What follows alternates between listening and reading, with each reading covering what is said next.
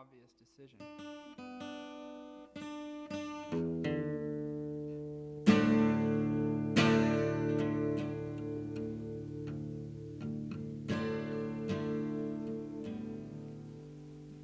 Gonna do a song from the new album called Break the Glass and Stomp on the called The Loner. It's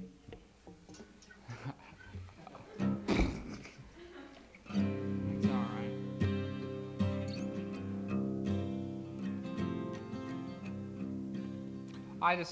You know what I used to do before I did this? Before I ever did this, you know what I did? I worked in a bookstore for 2 weeks. I'm not kidding. No, nothing I say up here is a lie. I never ever have told a lie on stage. Boy, I really said a mouthful that time.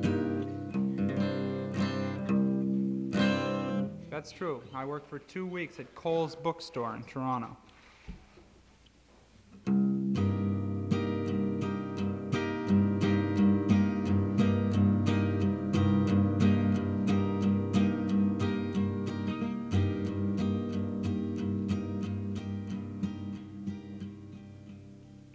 I was fired, and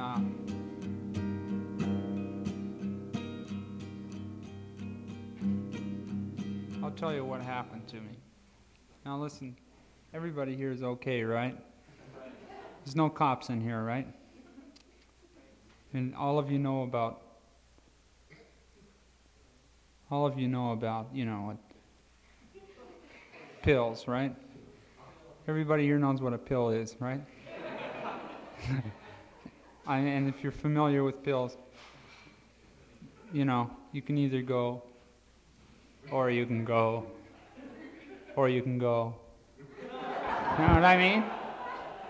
So, now, you know, I shouldn't say this kind of thing in public, admit to it, but actually, about 4 years ago when I was working at this bookstore, I used to be really uptight about working in the bookstore because I used to have to get up at 7 o'clock in the morning and walk to work, and it was in the winter time. And all I did was carry the guy with the truck. He'd come and he'd come down this ramp. I go, I'm dropping them all, and everybody's yelling at me. And then I had to take them out of the cartons and mark down what they were and lick stamps and put them on each one, 79 cents for this one, and then carry them out and put them on the shelf. That's what I did, right? So you can imagine that I didn't get behind it, you know, too well on the natch. So what happened to me was I got fired for irregularity because I couldn't be depended on to be really, you know, I couldn't be depended on to be consistent, because every once in a while this girl that I knew in Yorkville Village in Toronto would lay one of these little red pills on me. Now don't tell anybody about this, okay? She said they were diet pills, but they were really great diet pills. I didn't eat anything all day.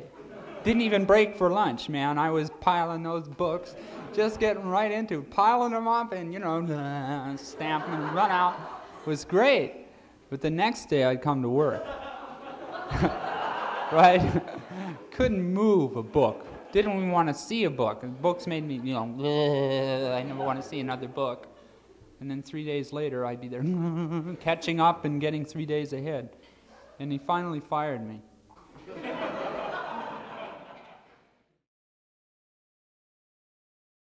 I just had an obvious decision.